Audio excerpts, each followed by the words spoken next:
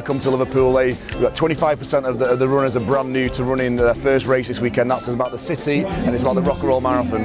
I think for us it's the city, the destination, the people mainly as well. All these international visitors are coming back year on year because you get such a friendly welcome from all the people from Liverpool.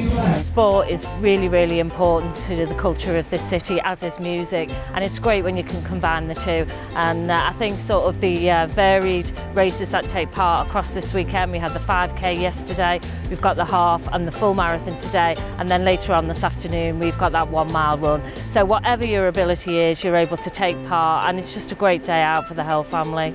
Obviously a lot will stay 2 or 3 days. They're going to see what an absolutely fantastic city this is to visit, tell their friends and family when they get back. So the actual impact for the economy of the city, but I think as well, just the friendliness of the people of Liverpool make people want to come here and run, people lining the route. So it's really, really important to have those fantastic images of our city broadcast right around the world, and also people wanting to come here and visit again in the future. I think it's about getting more people active locally, it's about bringing more visitors, and it's about making this one of the top running events in the world.